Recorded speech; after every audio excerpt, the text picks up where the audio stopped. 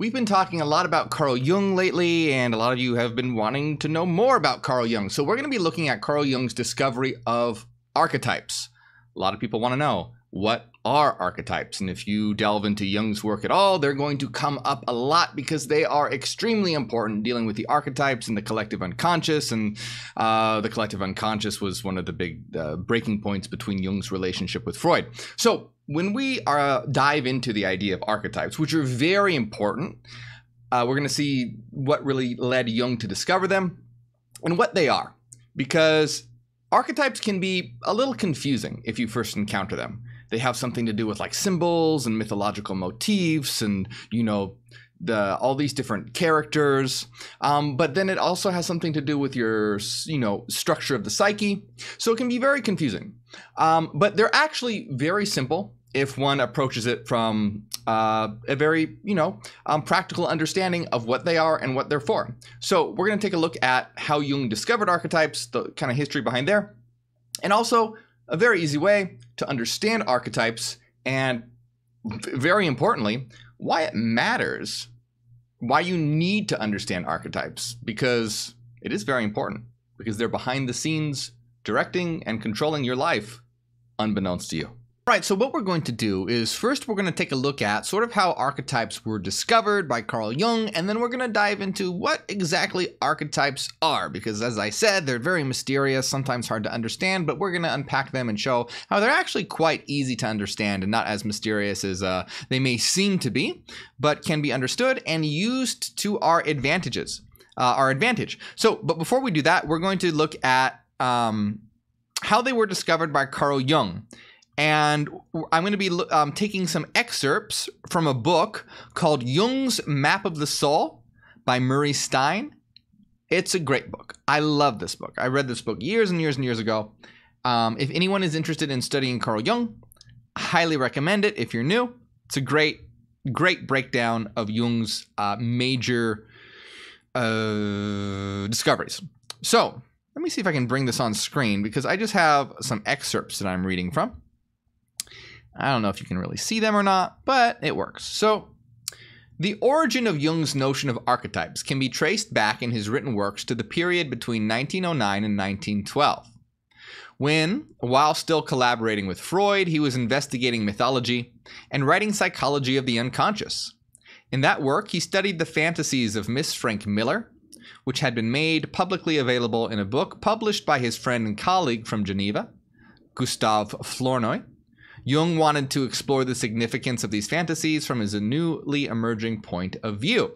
So we have Jung here between 1909 and 1912. He was still collaborating with Freud because if you don't know, Jung broke with Freud. Jung was a student of Freud, but they ended up breaking, having a big disagreement and splitting ways.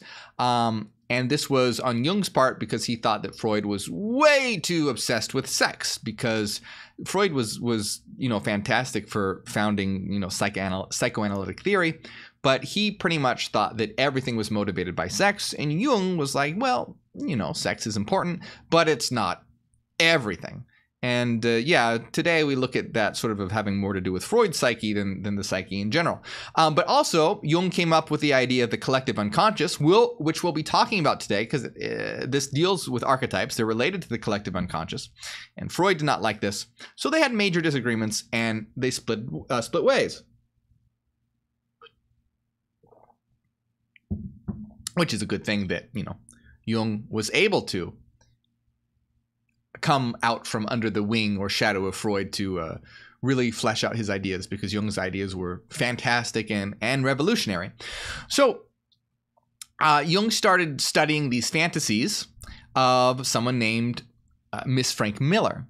And so what Jung wanted to do was explore what these fantasies that she was having could mean based on Jung's new ideas that Jung was coming up with. So Jung sort of wanted to step away from Freud's model and use his new model to start to examine the fantasies of this individual.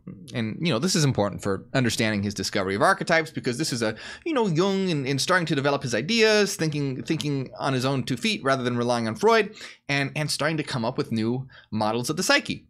And this is going to lead to his discovery of archetypes. So According to his autobiography, Jung got his first impression of impersonal layers of the unconscious from a dream he had during the voyage of America with Freud in 1909. Okay, so this is really important.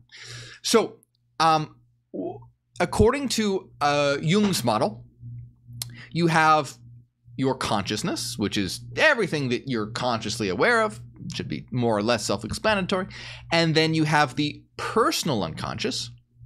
And, this is where Freud's psychoanalytic theory came in, because Freud was basically putting forth the idea that problems in consciousness can arise from deep within your personal unconscious, things that have happened to you, your hidden desires and repressed desires and things like that. So that's, everything hidden within your personal unconscious. But Jung said there's another layer, an impersonal layer. So at the personal unconscious, there's an impersonal layer called the collective unconscious. And that's what we're going to explore today, because it has to do with archetypes, really important to archetypes. And so if you've ever studied briefly psychology, they always have the iceberg metaphor, right? If you look at an iceberg in the water, they have the tip of the iceberg, which is consciousness, and then underneath the water, the rest of the iceberg is the personal unconscious. Very vast. Consciousness is just a little portion of it. So in Jung's model, that still applies. But now imagine that there are many icebergs representing many different psyches, many different minds, all having the part that you can see, which represents consciousness, and then the unconscious, which is below the surface of the water. The collective unconscious would represent sort of the water itself. Because even though you have all these different icebergs, all these different psyches that are all unique and have personal data, different data, different experiences and repressed content in their personal unconscious, they all share the same water. The water is what connects them all together, and the water all moves them all as well. So this is going to play into Jung's idea of the collective unconscious, which is elements of our psyche that we all share, that's beyond just our personal unconscious, but it's the collective. So we'll unpack this more and see what it has to do with archetypes. So Jung had this dream, and it's really interesting that he's making these discoveries through his dreams. So in the dream, he explores stories of the house. He's in a house. Oh, so he dreamed of a house called My House in the context of the dream that had many levels. So he's dreaming of a house of multiple stories. In the dream, he explores the stories of the house from the main floor, which represents the present age, down to the basement, which is the recent historical past, and beyond that, through several subcellars representing the ancient historical past, like the Greek and Roman, and finally, the prehistoric and Paleolithic past. This dream answered a question to what he had been asking during the trip, namely, on what premises is Freudian psychology founded? To what category of human thought does it belong? The dream image, he writes, became for me a guiding image for how to conceive of psychic structure. It was my first inkling of a collective a priori beneath the personal psyche. Okay, so what this means, first of all, in psychology, when you say psychic or psychic structure, doesn't have anything to do with mysticism, doesn't have anything to do with, seeing ghosts and all that. Psychic just means relating to the psyche. That's all it means. So psychic structure is the structure of the psyche.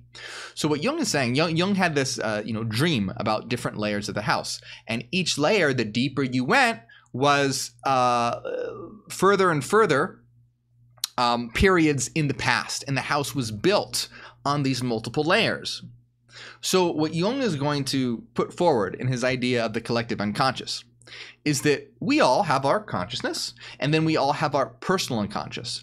But what we all share is structures that we all have inherited and that we all share from all of these different past experiences that we have had collectively through humanity.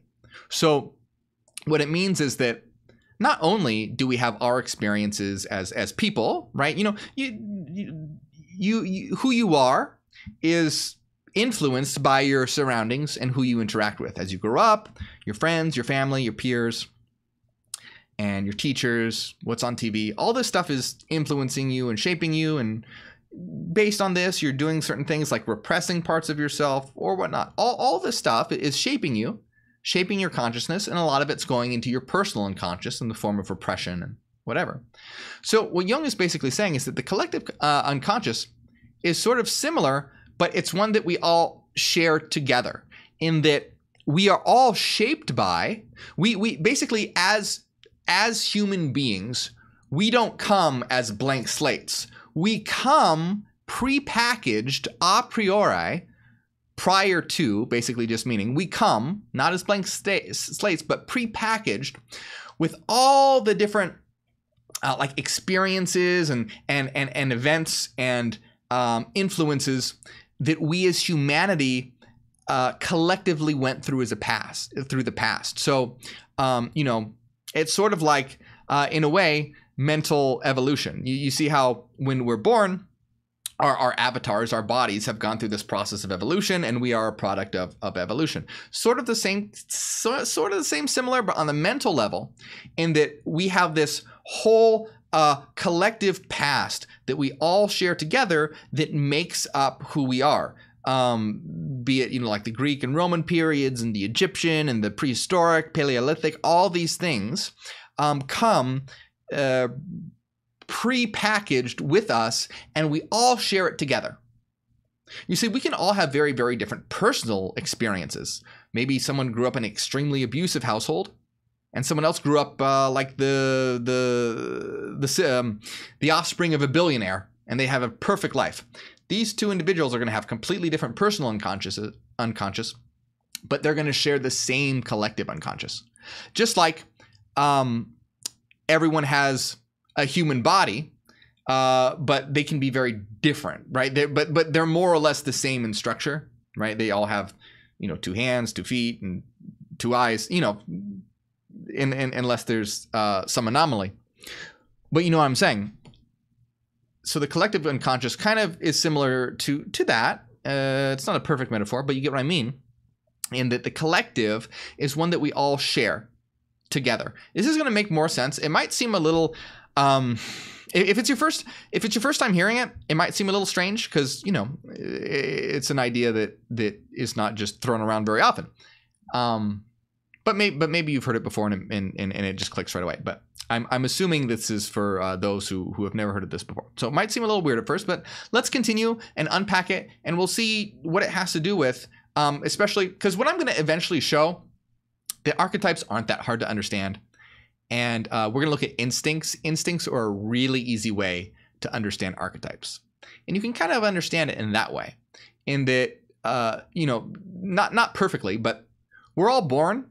We all come with these instincts that we all share, right? We all share these instincts together. So that, we would say, the mental complement of those instincts, the mental portion that goes along with those instincts, are part of the collective unconscious, because we all share. That's something we all share. We might have very different experiences in life, but we all share these instincts. It'll become clearer. If it's not, let's just continue though.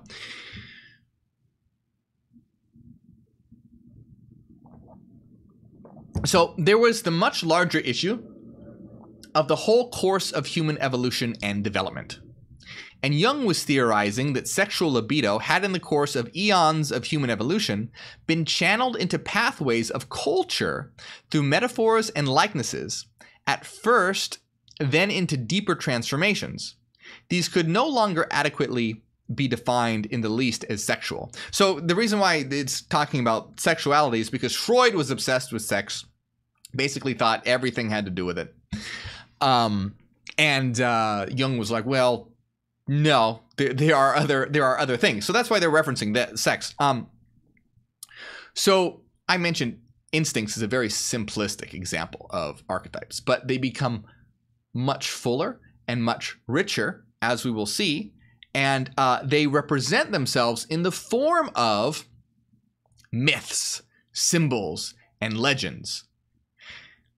And again, if that makes sense to you, awesome.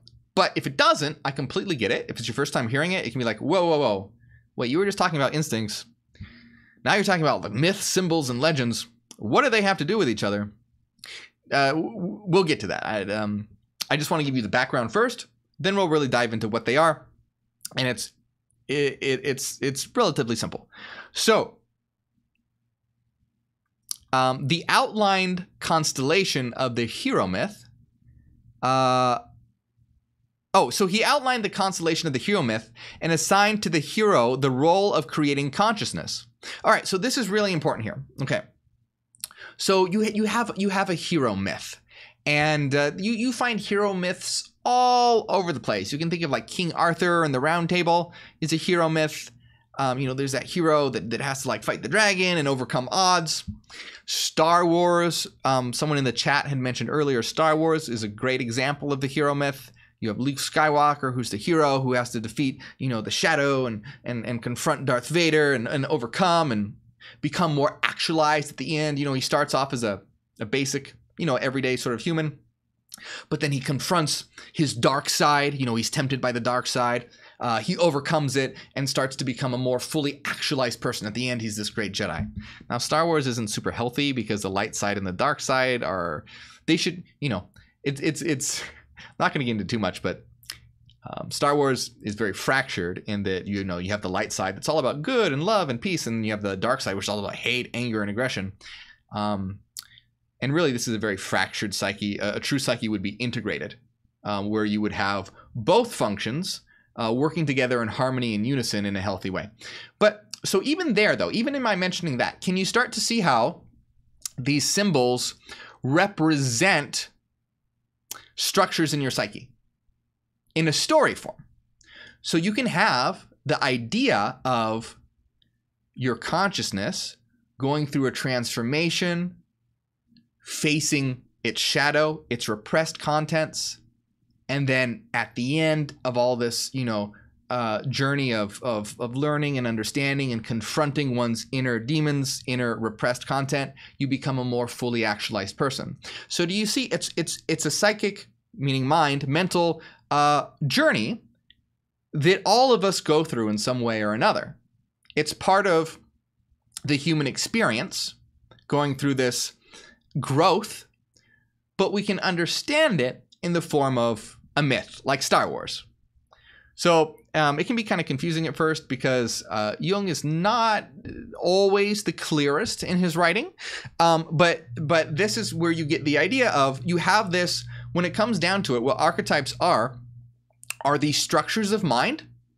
They are patterns of being, mental patterns that we as humanity all share together. It's part of the collective because we all go through it.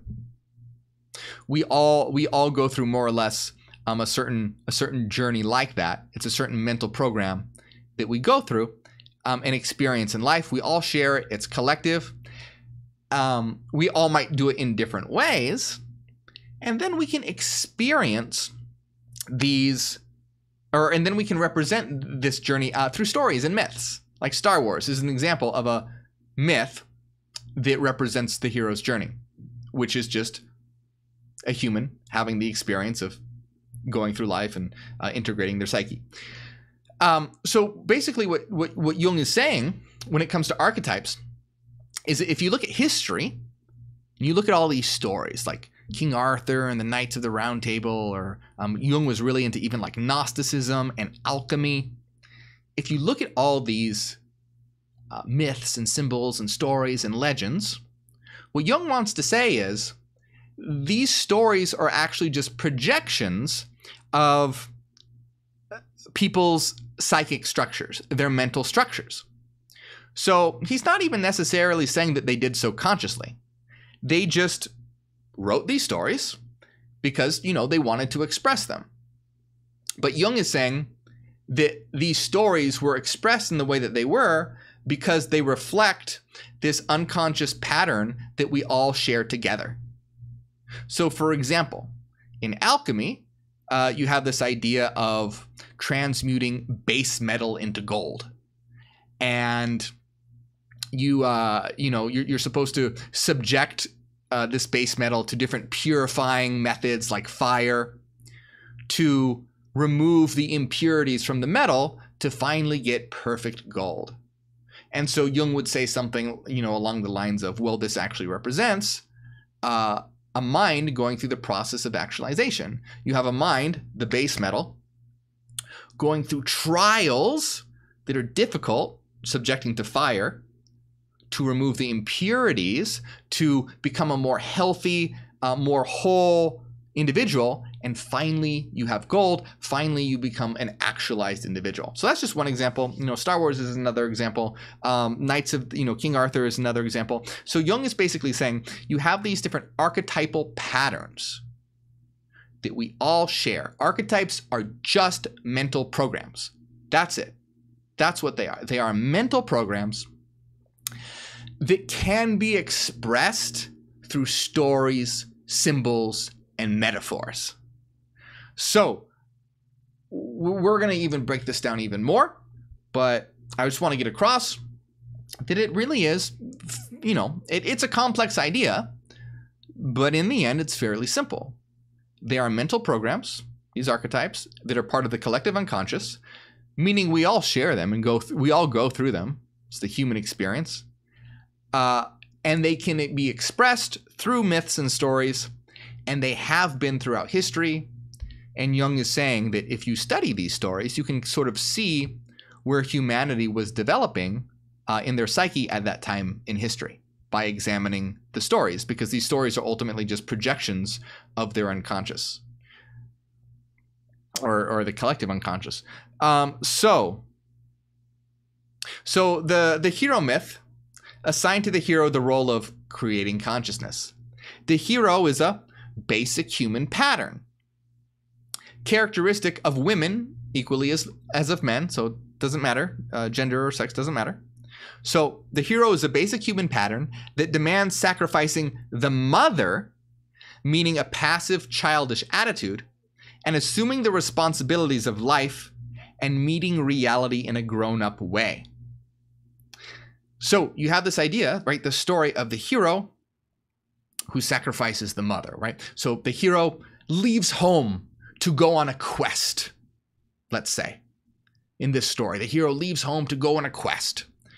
What this means, the hero is a basic human pattern, and leaving home or sacrificing the mother means leaving behind a passive childish attitude. The development of the psyche, and assuming responsibilities of life and meeting reality in a grown-up way. The hero archetype demands leaving off with childish fantasy thinking and insists on engaging reality in an active way. You see? So these stories are just ways of representing common patterns that we all share together. This idea of growing up, leaving behind childish attitudes to assume the responsibilities of an adult life. That doesn't mean there's anything wrong with fantasizing. That's awesome. But you know what I mean.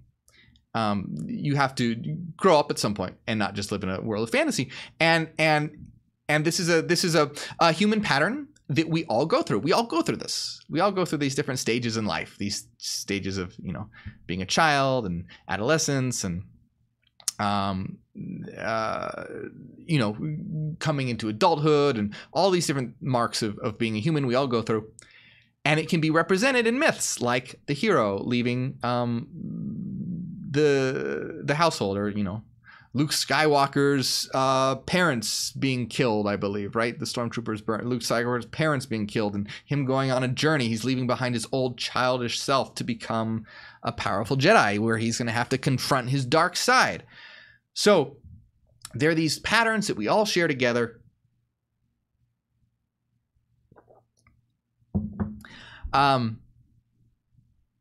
If humans had not been able to take up this challenge, they would have been doomed eons ago. So you see, this is a product of evolution as well. These archetypal patterns are products of mental evolution. So they develop because they are necessary for our survival. If humans didn't have this pattern, they would have been doomed eons ago, right? If you didn't have this pattern of leaving behind a passive childish attitude and assuming adult responsibility, if humans didn't have that pattern inbuilt within them to actualize, they would have been eaten by, they would have been eaten by predators because they would have been living in their fantasy land. They never would have grown up and learned how to defend themselves. And so you see how these archetypal patterns are products of evolution. So in order to meet reality consistently, though, a tremendous sacrifice of desire and wistful longing for the comforts of childhood is demanded.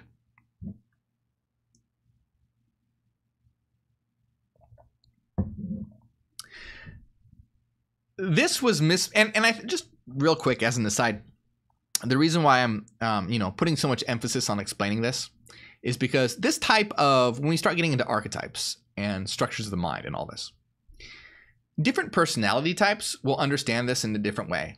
So for example, someone who is like intuitive and feeling may just get this right away. Like, oh yeah, this makes total sense. But someone who's more of like intuitive thinking, it might be a little harder because you hit that point where for intuitive thinkers, it's symbols and metaphors are a little more difficult. Like it's too vague. Like they want something very analytical and tangible to hang on to rather than these stories and dreams and myths and legends. It's like, okay, but what is the actual, like what's the mechanism here? So what I'm trying to do is make this easily digestible for any type of personality type. So I want to give the people who understand intuitive feeling types to show how this is expressed through myth and legend and story and dreams, and it's awesome. And then the for the more analytical thinkers, that these are just mental programs that have evolved over time via evolution for our survival and can be expressed through myths and stories and legends. Let's see. So this was Miss Miller's dilemma, because remember, this is still Jung discovering, Jung is coming up with these new ideas. He just left Freud, and he's studying Miss Miller's fantasies, and he's like, all right, so I want to sort of put Freud's model behind, and I want to apply my model to this. I want to start studying this with what I think about the psyche and reality. So here was Miss Miller's dilemma, the individual he was studying. She was confronted with the task of growing up and meeting her adult roles in life, and she was shrinking from the challenge. She was not leaving fantasy thinking behind, and she was getting lost in a morbid, unreal world that was relatively unrelated to her reality. She was in a massive regression to the mother, and the question was, would she get stuck there, like Theseus in Hades, and never return? Jung was not so sure, but he guessed she might fall into psychosis. So he's looking at this individual who's having these like hallucinations or whatnot, and getting lost in an unreal world. And basically Jung is showing that, well, she's not completing this archetypal pattern that has developed across humanity. She's getting stuck in that fantasy realm of the child, and she's getting stuck in an unreal world.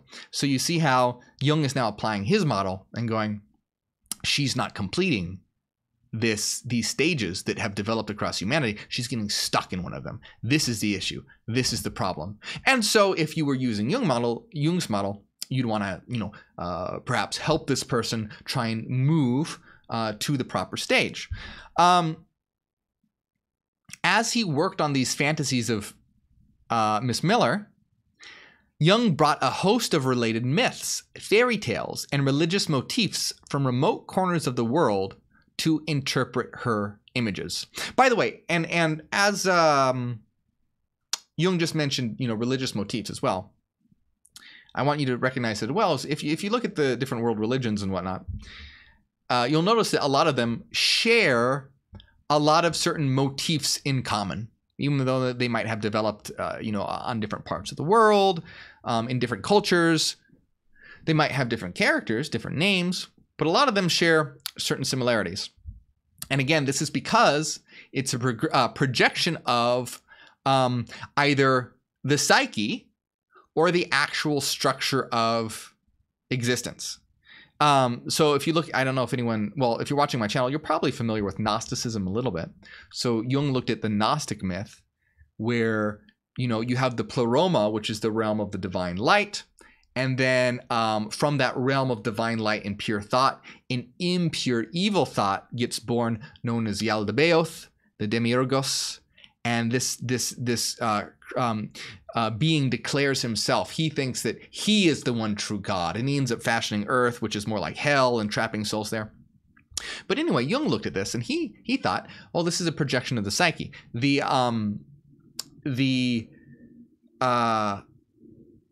pleroma represents the higher self, and then Yaldabaoth, the Demiurgos, represents the ego, because the ego thinks it's the true God, and no one else is. So this is like the ego thinking that, oh, I'm real, but not realizing that the higher self is what you truly are, that the self is what you are, not the ego. The ego is just the servant of the self. We'll see the ego actually, we'll talk about the ego, actually has the higher self as its core. But anyway, that's how, you know, Jung would represent, talk about Gnosticism as the pleroma being the higher self and Yaldabaoth being the representing the ego. And one thing that I want to point out here too is, remember in Hyperianism, we respect Jung very much, and we definitely use some of Jung's ideas, but we don't necessarily agree with everything that Jung has to say. But I want to point out that I'll talk about this later, perhaps. I'm definitely going to talk about it in the new book that I'm writing as well. But ultimately, when it comes down to it, when we start studying dreams and like religious motifs or whatever, any of these symbolism in our dreams or whatever, ultimately when it comes down to it, it doesn't really matter if it's true or not. It matters if it helps you, if you get something out of it. Now, if you're trying to understand the nature of reality, it matters if things are true or not true. But if you are trying to simply, like say, integrate your psychic structure, at some point, if you have a certain dream, and there are certain symbols in your dream, and you go, oh, you know, this man must represent my father, which represents my father's, the fatherly side of myself, and I haven't integrated that part, and I should. It doesn't really matter if your dream really did represent your father. Maybe it was just more, maybe you just dreamt about your father because you saw him a couple days ago or something. But if it helped you learn something new about yourself by understanding it in that way, that's what's important. If it helped you grow and actualize as a person, that's what's important. But anyway, I'm getting a little off track here. And that's more to do with Hyperianism. But I'll talk about that more later because it's really fascinating when it comes to dreams and all this sort of things.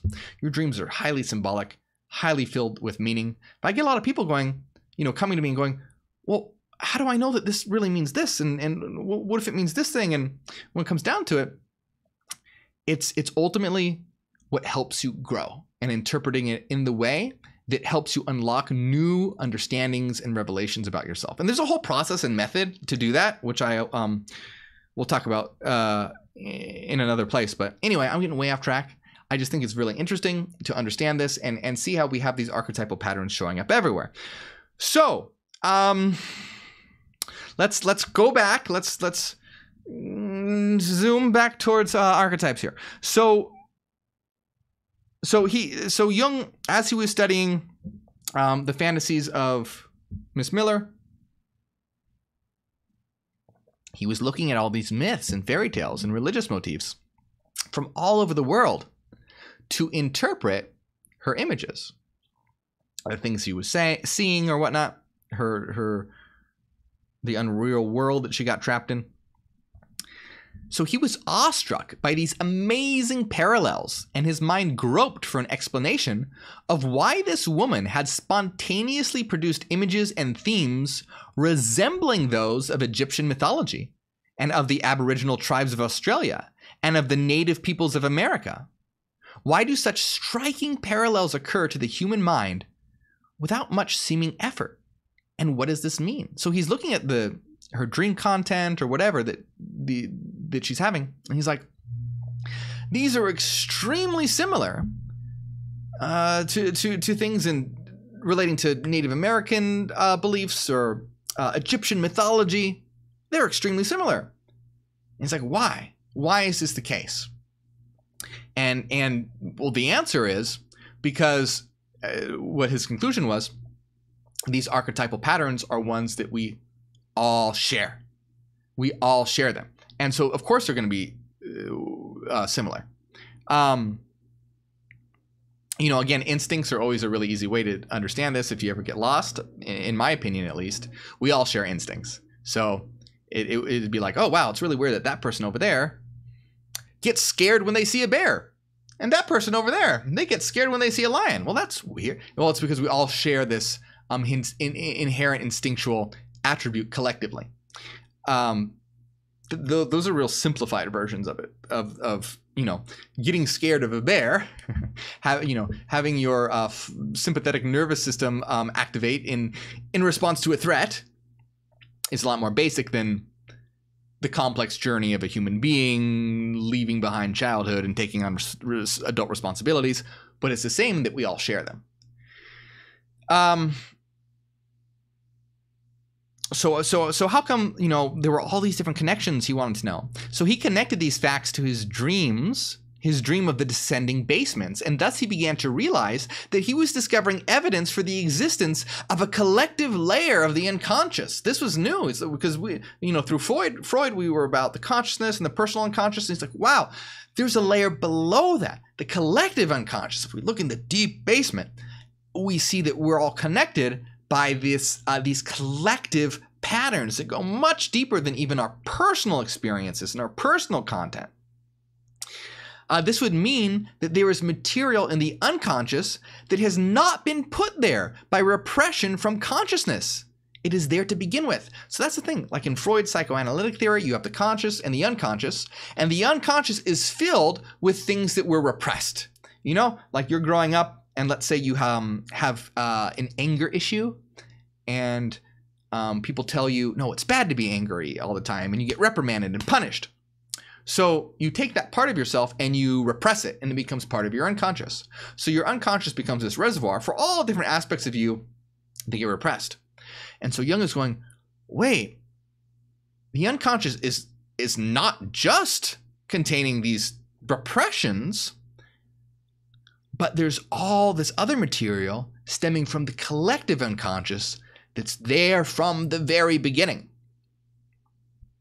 The human mind has universal structures, just like the human body. So just like each and every single one of us has a body, but it all turns out differently. We all have different bodies, but we more or less have the same universal structure and pattern. Same thing with the psyche, that it's there from the very beginning. Just like the human body goes through this development period that we all share, the mind goes through this development period and patterns that we all share collectively. So the mind has universal structures, and these can be discovered through an interpretive and comparative method, thought and reaching. So this is why Jung was so obsessed with studying myths and dreams and stories and legends, because he sees all this as a projection of the collective unconscious and things that can be learned from these. So we are so there are so many different archetypes, right, which are universal collective patterns that we all share. And let me just read to you this real quick. By the way, what I was just reading from is Murray Stein's Jung's Map of the Soul. Great book. Highly recommend it. Just throwing that out there. If anyone wants to know more about Jung, really great. So, although there are many different archetypes, Jung defined 12 primary types that symbolize basic human motivations. Each type has its own set of values, meanings, and personality traits. Also, the 12 types are divided into 3 sets of 4, namely ego, soul, and self. The types in each set share a common driving source. For example, types within the ego set are driven to fill ego-defined agendas. And these 12 archetypes are the innocent, everyman, hero, outlaw, explorer, creator, ruler, magician, lover, caregiver, jester, and sage. And I think this is the part where the analytical thinkers get a little thrown off by this, because they're like, whoa, what? You're talking about jesters and magicians, and like, what's going on here? Whereas someone more feeling intuitive, kind of gets it right away. Maybe. But the idea here is again, it's fairly simple, is that the innocent, the everyman, the hero, the outlaw, the explorer, these all just represent different mental patterns. And we're just giving them a name and an image and a symbol to represent them in a story form. But they're just structures of the mind, kind of like, if you have a computer, you have different programs running in the background doing a lot of different things. So if you had, let's say, named the different programs, right? You named the program Photoshop, and you named the other program, like Microsoft Word.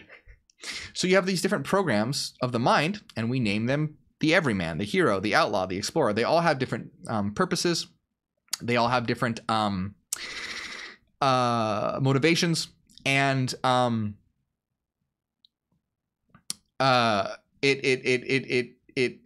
they all are shared collectively. They're all of us share these as collective patterns. So just kind of like computers all have, similar programs that they need to run. You don't need Word and Photoshop for them to run, but there are certain things, there are certain code structures that every computer has necessary for it to run. Kind of like that. All computers share that. So I'm trying to give a mix of analytical examples and also mythological examples for everyone to sort of latch onto here. But so I know I've been talking for a while already, so I want to make sure that we get to everything that we want to talk about today. But if you guys at some point would like, let me know in the comments, especially in the replay. Let me know in the replay comments, because I can't really see the comments right now while I'm live. But in the replay comments, let me know if you want a video where we explore all these different archetypes, like the innocent, the everyman, the hero, the outlaw, the explorer, the magician. Let me know if you want a video on those. And then you can even see as we identify them, which one you relate to the most, which one you most connect with. So if you want one on that, let me know. We can do so. But let's continue breaking down archetypes a little more. Hopefully you're starting to get a pretty good grasp on them and realizing that they're not that difficult to understand. And real quick, I want to mention that the main archetypes that we deal with in Hyperianism are the shadow self, and then what we call the mirror self and the power self. And the idea is that these are all programs that run in your mind, but they act almost like their own personalities. And that's why Jung gives them more anthropomorphic sort of forms, because they act like their own personalities in that they have their own agendas. Like the shadow self wants you to, if it's filled with addiction, it wants you to fulfill its desire for that substance or whatever it is. There are all these different sort of personalities. That's why this video says discovering your secret selves, because you have all these different archetypal patterns which act like personalities, because they're all these programs, and they have they're not literally other beings. But they are so organized in that they are their own programs that they operate as if they were. And they have their own agendas, their own goals, and they often conflict with each other. And this is, in Hyperianism, this is why we want to learn how to work with all of them and integrate them together so that they're working together in harmony. Because right now, most people are completely unaware that they're there. They're just running in the background and fighting with each other. And this leads to depression and addiction and all sorts of mental issues. What one needs to do is discover them and then begin to integrate and deal with them so that they're working together in harmony. It'd be kind of like if you had a computer where all the programs were running, but they were conflicting with each other. They were all trying to do certain things that would get in the way of the other one. Your computer would be incredibly buggy. And what you'd want to do to fix that computer is to go into the code and make sure that the programs are running in a way where they're not running into contradictions and competing with each other. So that's essentially the process of individuation in Jungian terms, but the process of integration and inner star actualization in Hyperion terms, where we work with these three major archetypes, the power self and the mirror self, and the shadow self. And you see these archetypes are universal in that we all have them, but they're mental structures. That's what they are. They are mental programs that we all have, and we want to make sure that they're running and working well together. Interesting idea as well. There are these, I want to talk about real quick. I just want to throw something kind of cool in here before we dive into a little more of this. And that is the idea of complexes. So it's really interesting. So you have, let's say, like the higher self. The higher self is an archetype. It's interesting that the ego is actually a complex. Really what a complex is, it's not that different from an archetype because it's still a mental program. It's just, so let me explain. A complex, let's take the ego for example, has at its core an archetype. So the ego has the archetypal core of the higher self, or the self in Jungian terms, and then sort of orbiting it, or what the complex is formed by is all your experiences, your understanding of self, your like everything that it means that you identify with you as your ego. You growing up and having a mother and a father and the friends that you have, your experiences. You see, all that sort of orbits around the core of the higher self and forms your ego. Does that sort of make sense? You have all these personal experiences that sort of, you can kind of imagine them like collecting and clumping up around the core of the higher self, and that becomes your ego because you think, oh, I am, Jeremiah, and my mother is, so and so and so and so, and I have this friend, and I am a baker. But that's you as the ego. Your true eternal self is not that. And that's who you are at your core. And this egoic complex has formed. So anyway, but you see, a complex is still a mental program. It just has a more foundational program at its core. So anyway, it's going a little beyond what I meant to talk about today, but I don't know. I get kind of excited about these things. I just think they're cool ideas, and I want to throw them in there to share, get you thinking about it.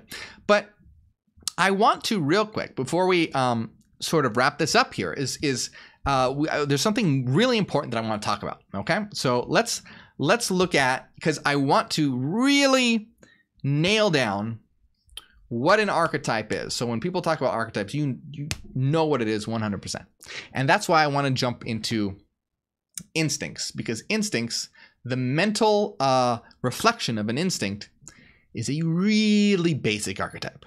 And I think it's a really good way to get a good grasp on what archetypes are. So,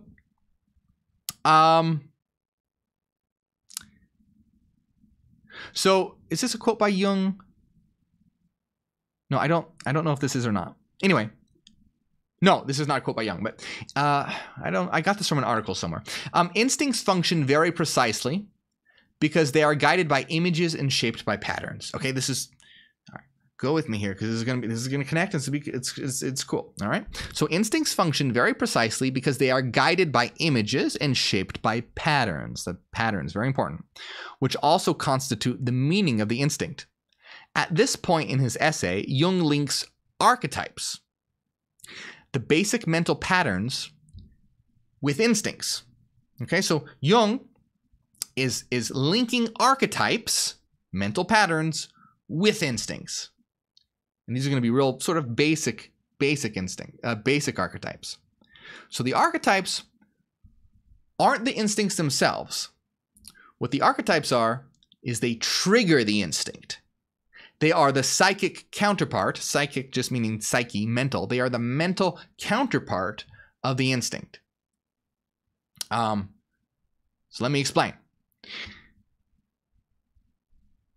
So the basic mental patterns, so instincts are guided and oriented by archetypal images. On the other hand, however, archetypes can behave like instincts to the extent that the archetypes intervene in the shaping of conscious contents by regulating, modifying, and motivating them. They act like the instincts. It is therefore very natural to suppose that these factors, the archetypes, are connected with the instincts, and to inquire whether the archetype, while the typical situational patterns, which these collective form principles apparently represent, are not in the end identical with the instinctual patterns, namely with the patterns of behavior. So they're not identical, but they're, I'll explain more. So Carl Jung understood archetypes as universal, archaic patterns and images that derive from the collective unconscious and are the psychic counterpart of instinct. Just if we, so this now is these, now what I'm going to read are actually quotes by Jung. Just as we have been compelled to postulate the concept of an instinct determining or regulating our conscious actions, so in order to account for the uniformity and regularity of our perceptions, we must have recourse to the correlated concept of a factor determining the mode of apprehension. It is this factor which I call the archetype or primordial image. The primordial image, or archetype, might suitably be described as the instinct's perception of itself, or as the self-portrait of the instinct, in exactly the same way as consciousness is an inward perception of the objective life process. Just as conscious apprehension gives our actions form and direction, so unconscious apprehension through the archetype determines the form and direction of the instinct. Okay, that last sentence, really important. Just as conscious apprehension gives our actions form and direction, so we're conscious self-aware beings, and our conscious self-awareness, our mental faculties, give our physical selves form and direction. I consciously decide I am hungry and I want to go to the fridge, and thus I compel my body to get up, stand, and walk over to the fridge.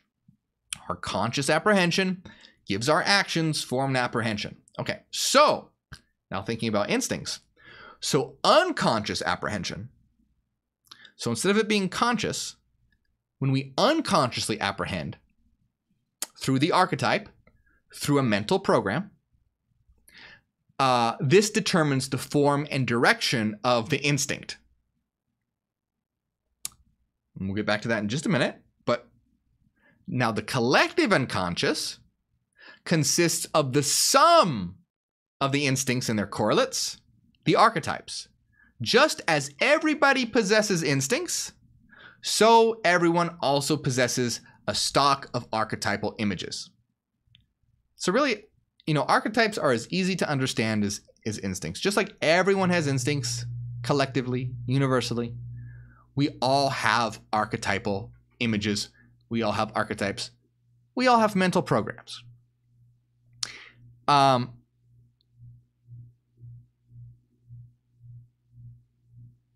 Archetypes are typical modes of apprehension, and wherever we meet with uniform and regularly recurring modes of apprehension, we are dealing with an archetype, no matter whether its mythological character is recognized or not. So, and then this is really important. Thus, the yucca moth must carry within it an image, as it were, of the situation that triggers off its instinct. This image enables it to recognize the yucca flower and its structure. So he's giving a good example here. This is an example by Jung. So you have this moth. It's flying around. And it has the archetypal image or the mental program that allows it to recognize the specific flower, which will trigger its instinct. So the archetypal programs, the mental counterpart of the instincts, are which trigger the instinct. So let me give you another really basic example. If you're walking through a forest, you see a bear, you fight or flight kicks in. That instinctual fight or flight kicks in. You didn't have to consciously recognize that bear either. If you were unconscious, you would have that still would have kicked in. An animal encountering the bear that has that instinct will also. So if you think of like maybe if something is like a gnat flies by your face or something, and you just, reach up to smack it or something. You're not even doing it consciously. You just automatically, you see, oh, something's coming at my face, I'm going to hit it. You're not even doing it consciously at that point, because at the end you might be like, oh man, I must have looked really stupid. Why did I do that? I just did it unconsciously. So the idea here is, so you have this archetypal image, rather this, or, mental program that allows you to recognize the threat, which then triggers the sympathetic nervous system to activate, and you have the flight or fight instinct kick in. So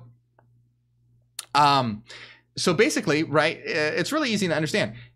You are, if the archetype, the mental program, is what allows you to recognize that structure as a threat and kick in the instinct of fight or flight to trigger the sympathetic nervous system.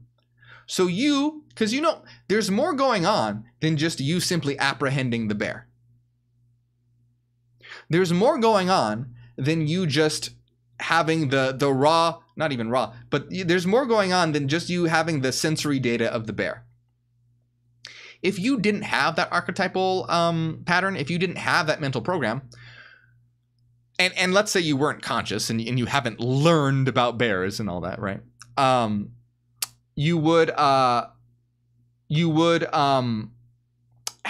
that instinct wouldn't trigger. That instinct wouldn't trigger.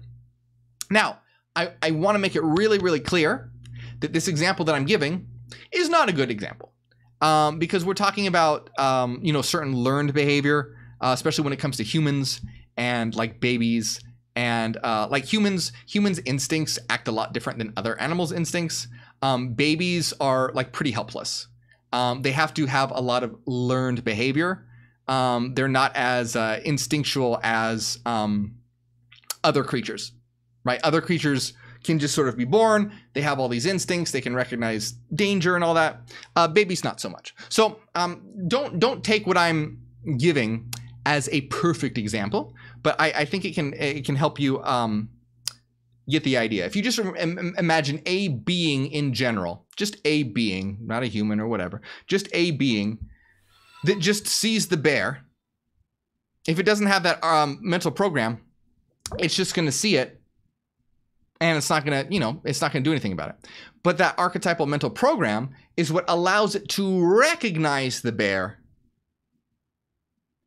as something that will then trigger the sympathetic nervous system to go off. So that's why Jung uses a much better example. It's just a little more complex, but it's a much better example of the moth. So you have the situation where you have the moth, and it carries with it the archetypal mental program that allows it to recognize the structure of the flower, triggering its instinct to go to that flower. So all of us have these, and I think that that's a fairly easy way to understand these very basic archetypes. Just like we all have instincts, we all have these archetypes. They're simply mental programs. Instincts have the mental counterpart of these basic archetypes. And then there are just more advanced archetypes, like the archetypal pattern of leaving the mother and,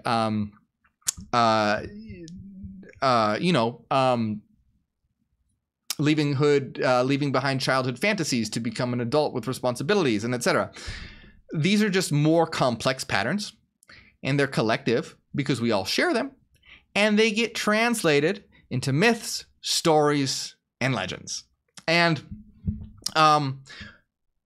it's critically important to be able to work with these archetypes because they're within you, and they sort of all have their own personalities, like programs running on their own agenda. You want to make sure that they're working together healthily, because if not, you're going to have run into problems with like either addiction or anger or depression or all these different issues. And most of the problems we have in the world today come from the world's collective not being integrated, and it being the sum of all its people. That's why we have all these wars and bloodshed and hate, homophobia, sexism, racism, all that. It's because you have these archetypes of the shadow being repressed content, or a mirror self, which has to do with gender and also opposites. And then the power self, which has to do with like authority. You have all these things that aren't integrated. There's projection going on. There's possession happening. And the world is just fractured. The world represents a fractured psyche. You can look at the world as a whole, like a psyche, that are its own archetypes, all fighting each other because they all have their own agendas. You know, you could look at different nations as being different archetypes within the universal structure of the earth, and as archetypes having their own agenda and fighting with each other. It's very, you know, it's very similar, you know, because you have these different nations with sort of their own personalities and own culture, with their own agendas and conflicting with others. But really, guess what? They're all part of the one earth. And so it should all be unified and working together, not fighting and causing hatred, war, bloodshed, murder, all this bullshit. So same thing with your individual psyche. You have all these archetypal programs within you. They all kind of have their own agendas. And just like a fractured, distorted, self-annihilating earth, your psyche will be in a similar situation of distress until you go in, recognize that they're there, and start correcting them and dealing with them and integrating them in a way so that they're all working together in a unified way so that you can live a happy and healthy life. And that's what Hyperionism Interstar Actualization is all about. And that's what ultimately we want to do with the world as well, in creating a new earth, is an earth that is unified mentally so that it can also be unified physically as well. And we don't have to have all these atrocities that are happening every day. So let's always move one step closer towards unity. If you're watching the replay, please let me know if you want to see more videos about Jung or psychology in general. Tell me in the comments, because there's so much more we could talk about. So much more. And if you enjoy these types of videos, let me know. Tell me in the comments so that and I will create them. I want to give a big shout out to everyone that supports on Patreon, especially Trent, Cassidy, Renaissance Fairy, Michael, Evie, Alan, Angela, Maria, Brian, and John. And I want to give a special shout out to Maria, because I didn't realize that Maria had been supporting at the gold tier for many months, but it was in a different currency, so it didn't notify me correctly on Patreon. So I'm terribly sorry about that, Maria. Big shout out to Maria. Thank you so much for the support, and I apologize for not having you on there. But you certainly are now, and I appreciate the support very much. And if any of you out there have ever felt like you know, you've learned something or gotten something from my videos, consider supporting on Patreon. The link will pop up right over here. Helps out a lot. It's how I'm able to do these live streams and write my books and make these videos. So if you do enjoy my work, consider supporting, and you get access to our weekly secret live streams and hidden Discord server, the Citadel. And I appreciate it very much.